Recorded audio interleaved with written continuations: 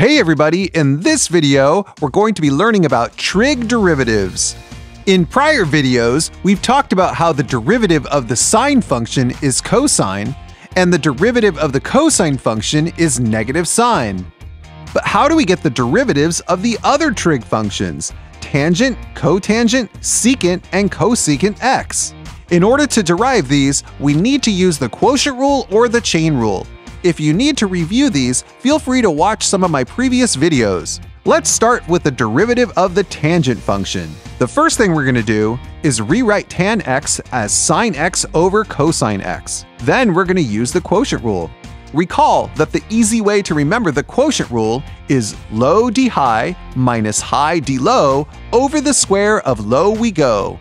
So in this scenario, we'll start by taking the low function, cosine x, and multiply it by the derivative of the high function, which also gives us cosine x. Then we'll subtract the high function, sine x, and multiply that by the derivative of the low function, which is negative sine x. Then we'll divide all of this by the low function squared, which would give us cosine squared x. Next, notice that the numerator becomes cosine squared x plus sine squared x, which is a trig identity equal to 1. So this leaves us with 1 over cosine squared x, which is equivalent to secant squared x.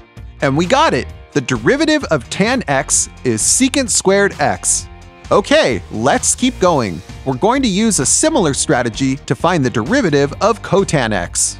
Let's start by rewriting cotan x as cosine x over sine x. Then we'll use the quotient rule. We'll take the low function sine x times the derivative of the high function, which gives us negative sine x, minus the high function cosine x times the derivative of the low function, which also gives us cosine x, all over sine squared x. Then we'll simplify the numerator and we get negative sine squared x minus cosine squared x. Then we'll factor out a -1 from the numerator, and you see we have a trig identity appear again. We get sine squared x plus cosine squared x, which is just 1. So this reduces to -1 over sine squared x, and that can be converted to negative cosecant squared x. So the derivative of cotan x is negative cosecant squared x. Okay, moving on. Let's find the derivative of secant x. In order to do this, we're first going to rewrite secant x as 1 over cosine x. Now we could use the quotient rule to find the derivative, or we could rewrite 1 over cosine x as cosine x to the -1 power. Now we can just use the chain rule. So applying the chain rule would give us negative cosine x to the -2 power times the derivative of the inside function, cosine x, and that is negative sine x. This reduces to sine x over cosine squared x. Now we're going to simplify this a little further. I'm going to rewrite sine x over cosine squared x as sine x over cosine x times cosine x. And I'm going to split that up into 1 over cosine x times sine over cosine x. And this is equivalent to secant x tan x, and that's our derivative. So add this to your list of trig derivatives. The derivative of secant x is secant x tan x. All right, last one. Isn't this fun? Let's find the derivative of cosecant x. Let's start by converting cosecant x to 1 over sine x, which is equivalent to sine x to the -1 power.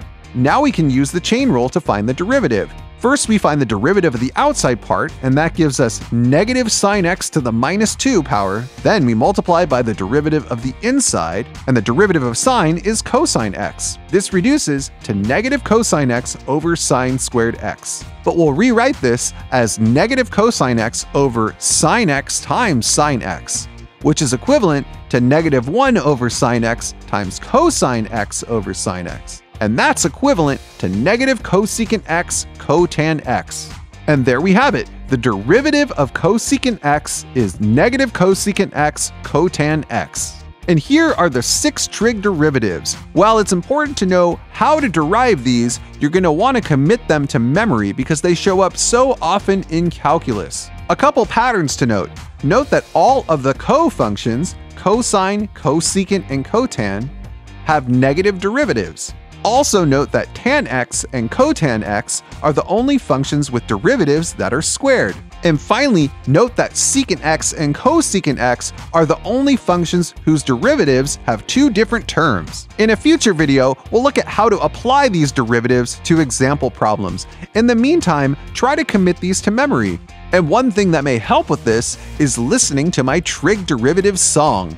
Music is always a great tool that helps us commit ideas to memory.